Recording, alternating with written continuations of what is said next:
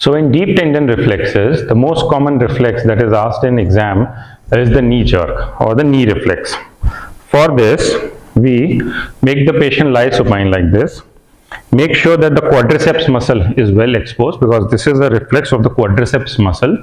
Root value is L, 2, 3 and 4.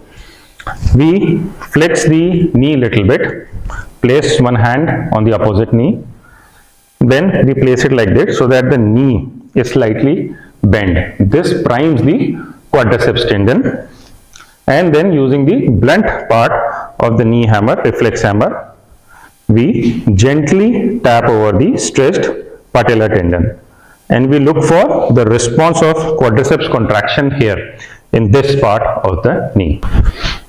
So the other method of eliciting knee jerk is, you ask the patient to sit like this. Again, the quadriceps should be exposed, the leg should be freely dangling, and we hit over the patella tendon again like this.